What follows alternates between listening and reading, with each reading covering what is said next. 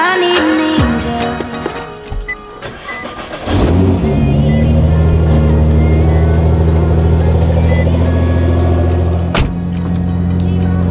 Good morning, everyone. My name is Adrian with R35 Life, and it's actually kind of bittersweet right now. We are going to be saying goodbye to the GTR. As you can see, I've got a couple of boxes in the back here, and the trunk is completely filled up. So we are actually dropping it off to get oil change, transmission fluid, differential fluid, spark plugs, so all the basic maintenance stuff out of the way. And then we're actually getting downpipes, bigger intakes, the injectors, flex fuel kit, and the fuel pumps are finally going on. So goal is about 700 base horsepower after everything gets put on. So everything's gonna be installed and then it'll get transferred to go get tuned. So I'm not gonna see it throughout that entire time, so I may not get it back until next week. But yeah, that's about 100 horsepower difference, 120 horsepower difference from where we are now. So that's going to be stupidly fun. So anyway, bittersweet. It's always sad when you got to see your car go off to the shop. Yeah, let's go drop it off. Just drive in the rain. No garage, queens.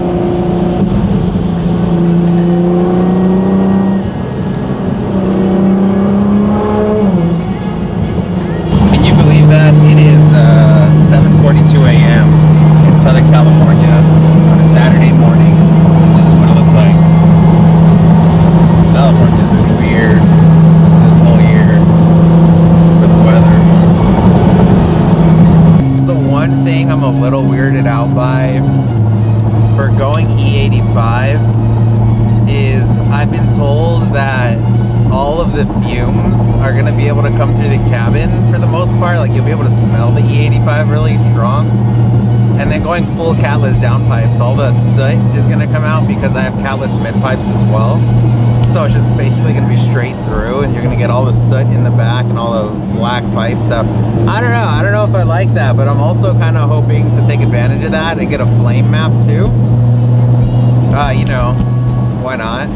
Because we're already there, so I guess we'll see. Obligatory tunnel pull.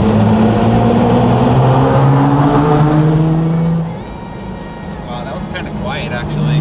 That was terrible. We'll do a good one to make up for it.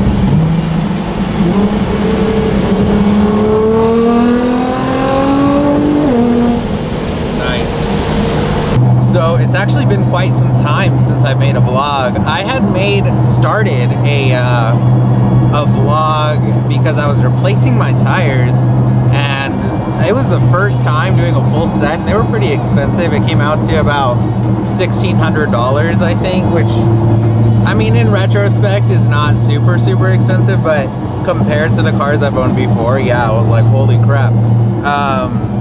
But I mean, it was cool. It was super worth it. I got Michelin Pilot V2s, so the newer ones, and I was able to get a deal on them through a buddy that works at a dealership. But anyway, I stopped vlogging because it had gotten too late that night. You couldn't see anything, so I was like, oh, I'll finish this tomorrow, whatever, no big deal, right? And then it proceeded to rain for like the next 2.5 months straight, like with very minimal sun coming through, and this is in California. So today I was like, okay, I mean, we're going for the 700 build. I've got to at least show something regardless of the rain. So that's where we are.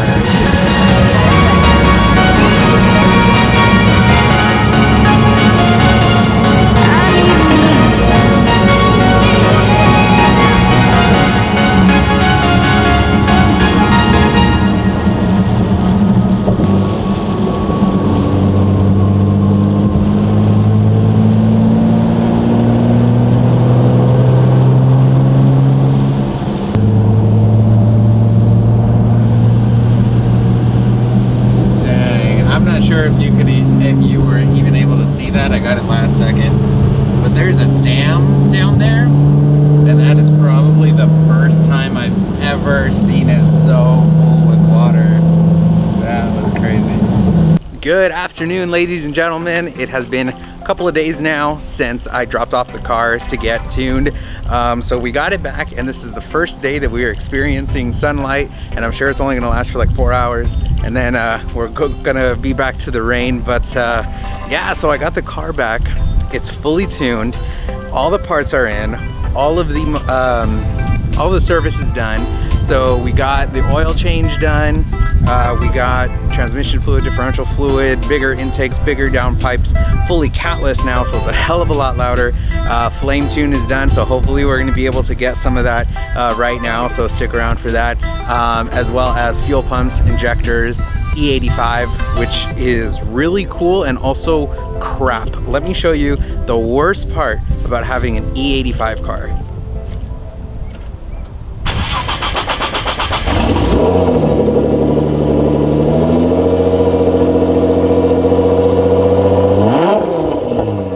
Okay, so I'm not sure if you heard that, but it cranks like 8 or 9 times now just to start, because E85 has a much higher temperature spark point. So the spark plugs have kind of warm up the chamber a little bit before it sparks and the car turns on. So that's really annoying, and it reminds me of my 90s 300ZX back when the battery and the starter were kind of messed up, and I would kind of have to sit there and crank it, and it would crank a few times. It's terrible, but once the car is on, we are good to go. Let's have some fun. All right, so we are actually going to be heading out to MFR Engineering in Montclair today. So I'm thinking the only thing I really have left to do at the moment is going to actually be the blow-off valves and then some aero. They do custom aero kits, so I wanted to check them out. I wanted to stop by. They said they have one for the stock body GTR since I'm not wide yet, so hopefully they will have something. But we're gonna go check it out and see what we can do. I don't know if that's gonna be in this vlog or in another one, but at least on the way there, we can have some fun.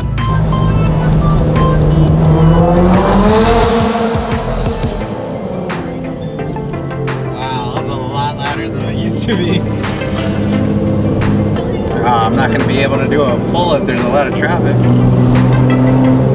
It's California for you.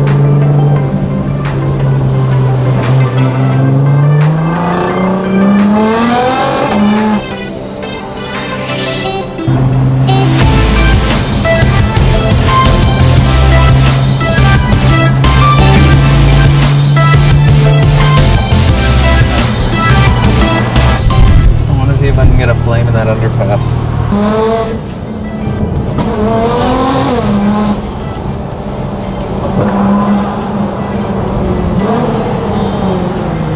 Damn. Not hot enough. No.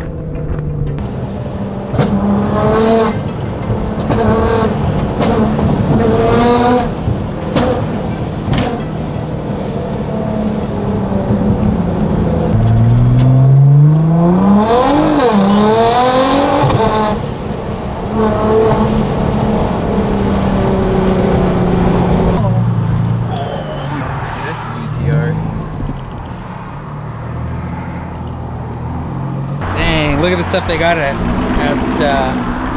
MFR here.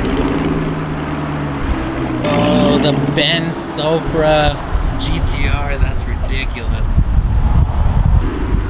With blue Advan GTs.